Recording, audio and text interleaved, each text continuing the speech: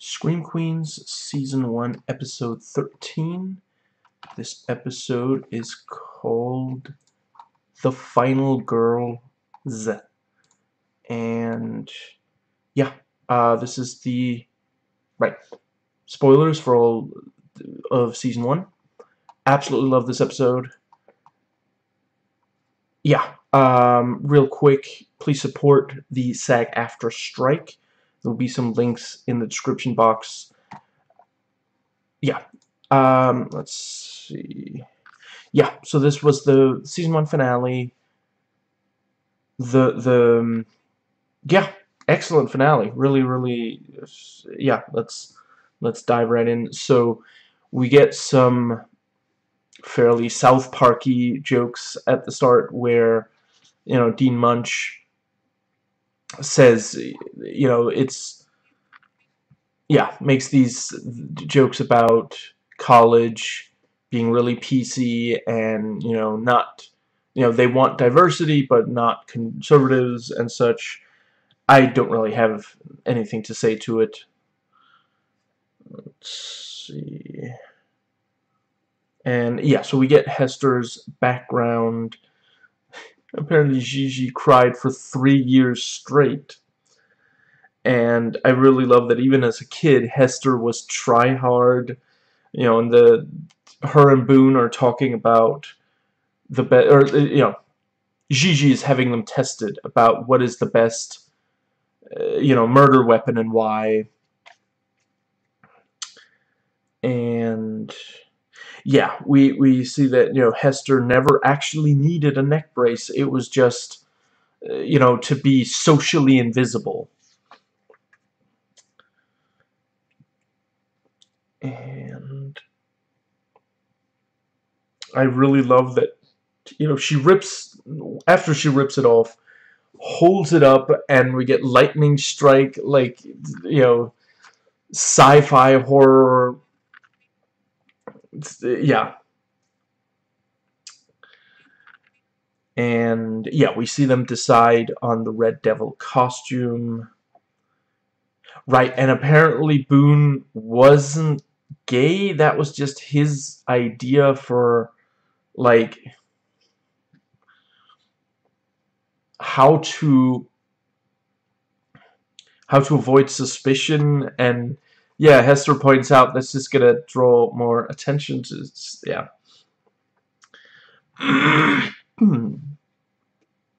And yeah, Kathy Munch lets in Hester because of diversity, even though the file is clearly falsified.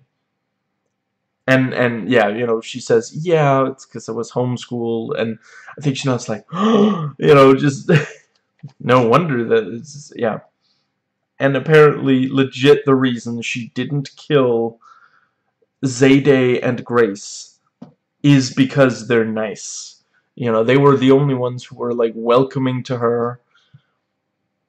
And she says, that's a good quality. It might save your life one day. And they're like,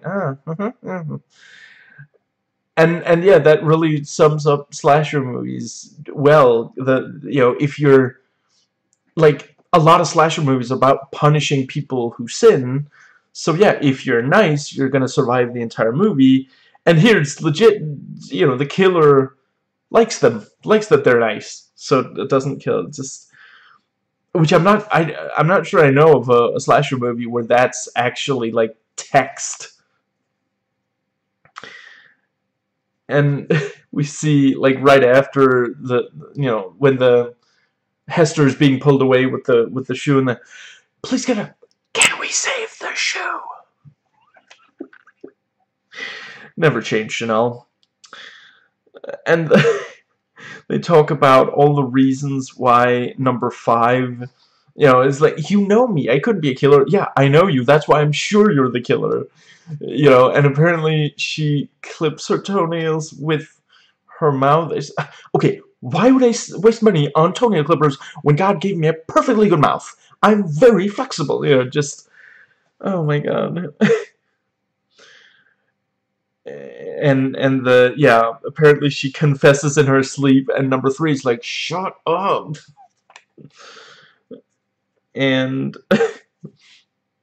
Denise shows up and says, you know, Boone has been found dead, and I think he might be the killer. You know, I got a report of you know, a possible gay face, which, wow. Let's see, and Grace does still believe that Hester is the killer, and you know, Hester was prepared, so she brings in like fake parents, and it turns out, you know, they're like TV actors. It is like, you couldn't have looked a little harder. Maybe don't pick someone that everyone's gonna recognize. Just, yeah. And yeah, you know, oh, the reason that, you know, I didn't, there weren't a record of them is they were in the CIA. And as part of the CIA cover, they had to appear in some commercials. And, you know, and they bring in Chanel number Five's parents, and they corroborate everything Hester said, and like, she sucks. Our daughter is terrible. We've been meaning to get rid of her for a while now, so this is great. Please, you know, just give us the script. We will recite it word for word. No problem whatsoever. And let's see. Yeah, and you know, Hester says number 3 is also one of the killers. You know, and apparently her drink was spiked. I didn't just have to go number 2. I had to go number 3, and everyone's like, you know, no one is like, what the hell does that number 3? That's not a thing. No, everyone's just like, oh my god, and you know, the bathroom was absolutely disgusting in this place, which, yeah, a lot of places have disgusting, but you know, it's like it's like Desperado, the crap, I forget the bar name, but I think you know what, it's a fairly memorable bit. That's how disgusting these bathrooms are. And supposedly, you know, number 3 has, I'm not going to be using the term, I know that's now considered offensive. I'm not 100% certain if it was when the movie was made, but episode, wow, the episode aired. But yeah, she has DID, and I love that she just believes it fully. Like, she doesn't question it at all. Like, I'm just incredibly suggestible. Like, so you're saying I'm a killer, and my altar is like dirty hell, and you know. And number 5 is like, this is crazy. That conversation never took place. Number 3 is like, but if it did, I wouldn't remember because that was dirty hell, and let's see. You know, and she thought Pete was being easily conned by a Chanel.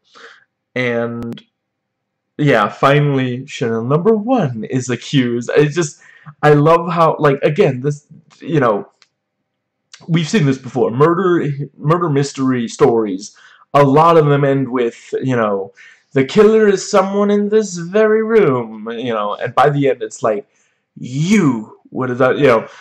And sometimes there's more than one, like, accusation, although, no, I guess that is more, like, parody stuff, like, you know, but yeah. This one actually has multiple suspects also, and we, the audience, know from the very start of it that it's the killer doing the accusing.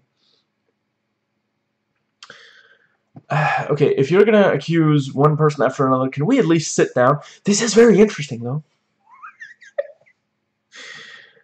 And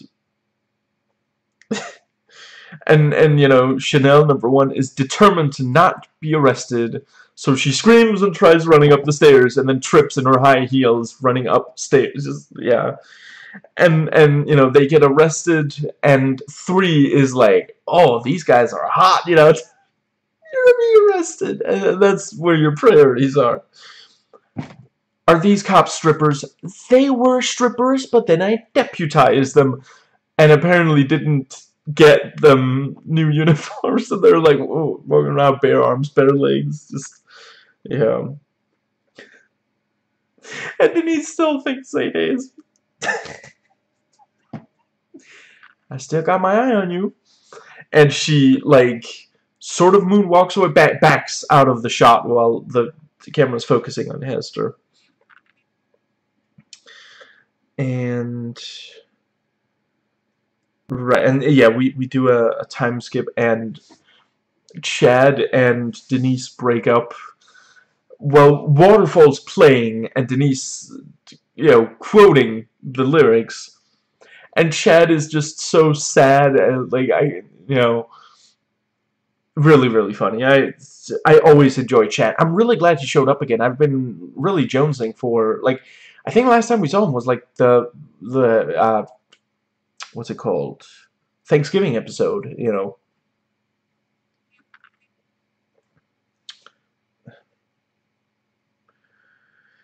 And let's see. Right, yeah, and he starts a charity for all the people, the Tiki Dollar Scholars who died, and all of the money from, he describes all these things that frats do. The money will go to charity. And what charity? Just charity. I don't know. All of them? Look, I'm not a big fan of gotcha question, okay? My friends are all dead. Next question. Oh, I love Chad Redwell. Let's see. Yeah, and we see the Kathy Munch makes new feminism, which is based on the idea that women are better than men, which yeah, I don't think I'm gonna touch that one either. I don't feel qualified to. I'm not saying there's no possible criticisms of female feminists. I just don't think I'm the right person to be making them.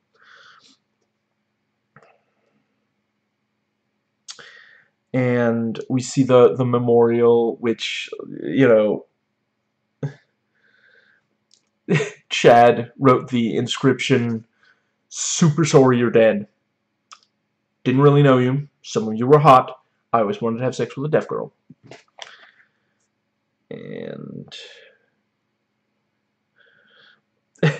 And Grace and Zayday, walk off. They're gonna do so. I forget the details, but it's something that, like, super PC. It's another joke about progressivism. I don't really feel qualified to dissect the joke. Let's see. I mean, as a progressive, I do believe in equality. They've made a lot of jokes at the expense of conservatives, so it's only fair that they do some jokes. And they're not like, they're not as bad as when you hear some conservatives try to make jokes about progressives, and it's just like, what? That doesn't even make sense. And yeah. Munch says, I know it's you, Hester, and Hester makes her case for why it was good. Munch says, but it should have been done through the courts, and both of them threaten the other. And Hester finishes off with, or we could just leave each other alone and cover for each other. Okay. I love Jamie Lee Curtis. And apparently Grace had, like, a call center created for the, in case someone has a baby, doesn't know what to do. I want to give you a present. Are you giving me a car? What? No, don't be insane. I'm giving you my trust. That's okay, too. Let's see. And apparently Munch insists that Wes call her Dean Munch, not just Kathy, in bed. And we go to court. And number 3, like, until now, she's had earmuffs that look like Leia buns. Now she just straight up has Leia buns, which, like, yeah, I mean, as a convict, a I guess they're not. Yeah, anyway, lockup, whatever. You know, you don't have a lot of personal, you know, so she has to make the Leia buns with her hair and stuff. Just, yeah.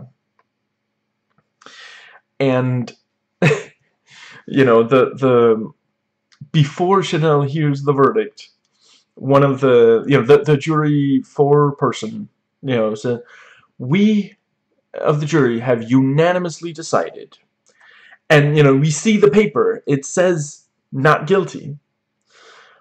And then Chanel, ever the self-destructive moron, goes off on a rant about how she's so much better than the people of the jury.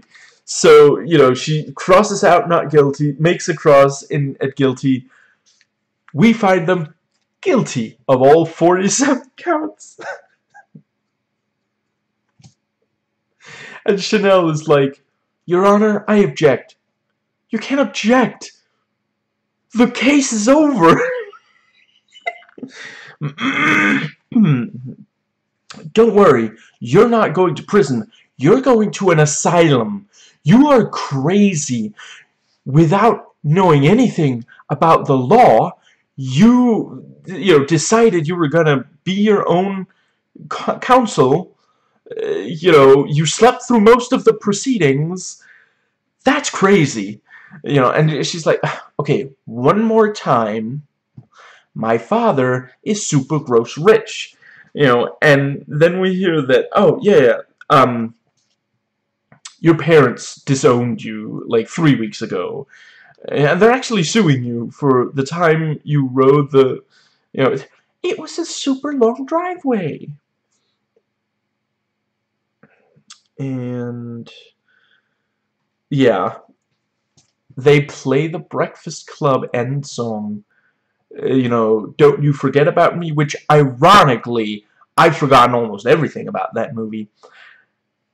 Which is like, you know, in that one, there's like, it's almost like a celebration kind of thing, and here it's like they're being hauled off to the asylum, but, you know, and we learn that, oh, they love it at the asylum, you know, they finally, you know, number 5 is on pills, that means she's finally tolerable, now they're best friends, you know, she and Chanel number 1 are best friends, and, you know, number 3 completely embraced her lesbian side, and, you know, she's ready to show the you know, the ears to the, I forget, yeah, the, nurse, I guess it is, and she's president of the asylum, and, you know, she talks about, oh, the best thing about this place, no boys to stay skinny for. So they're finally eating, you know, and they're just like, oh, it's so good to finally eat, you know. And, you know, just as I was thinking, you know, there hasn't been a lot of really gnarly, scary stuff in this episode. You know, we get the sinister music and camera angle and lighting. Chanel number 1 goes to bed, and the Red Devil is standing and raises the knife, and, you know, and yeah, a number of slashers do end with the killing of the person, or apparent killing at least. Yeah, amazing season finale. I mean, are there any? I don't think I have any questions left. I know why the various people were killed. Most of who killed who. Let's see. Yeah, and why a couple of people were spared. You know, Hester legitimately did not want, you know, Grace and Zayday dead because they're nice. Yeah, like, it's, you know, I've seen slashers where the killer does get away at the end, so that's a cool. I think that is everything that I had.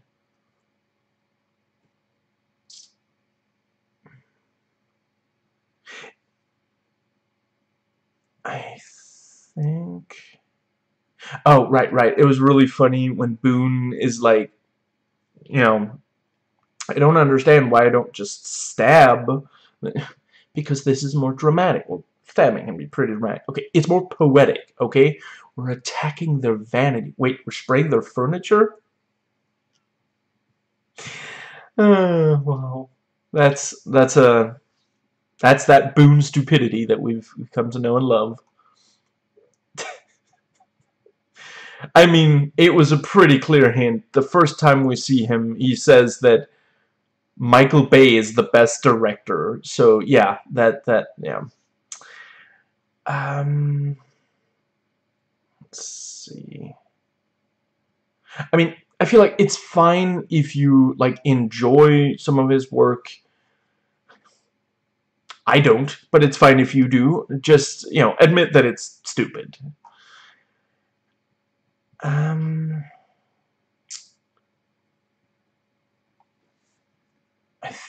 think... Right, I appreciate the detail that, like, Munch is legitimately happy to cover up this whole thing. She just wants... She just doesn't want people killed on her campus. You know, she doesn't want the bad publicity, which, again, just, like, such a spot-on joke. Like, there's... You know... when I think of that sort of thing, it's more, like, sexual assault and rape.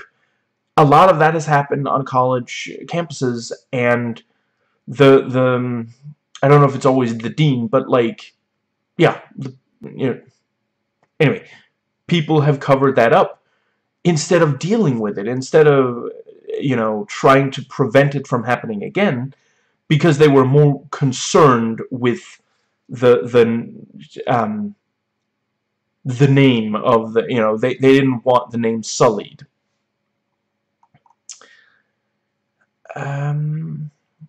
I think that might... Right, I really like Hester explaining why she could stab herself in the eye and not, you know, end up dead, which, yeah, like, you know, at the end of the previous episode, I legit thought, oh, she's dead, number 5 is the killer, you know.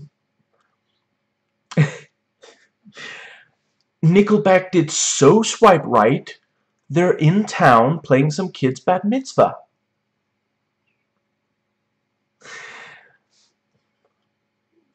I mean, at that age, you don't have a good taste in music yet, you know.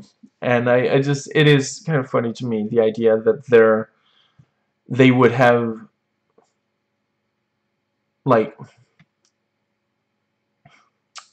their fame has plummeted so much that that's what they're now doing. I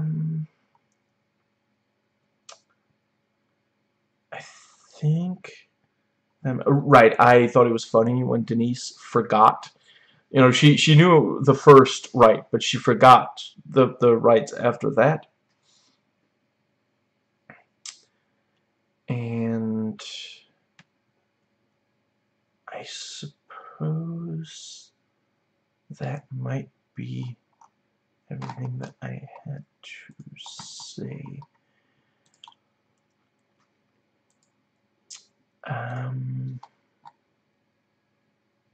I like that even in the, you know, both when they're like, let's see, when they're in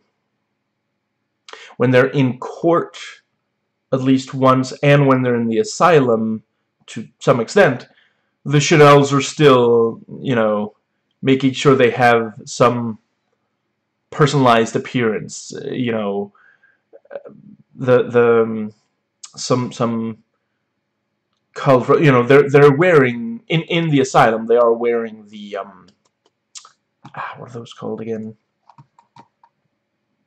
Yeah, you know, hospital gown.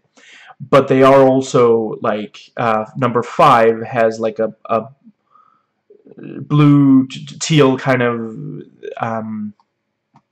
jacket, but you know, yeah. And number 1 has like purple pink sleeves, and number 3, as always, has the earmuffs, and they're like pink-ish at least. Yeah. Let's see. I think that might be absolutely everything. So yeah. Next week will be season 1 of episode 2, and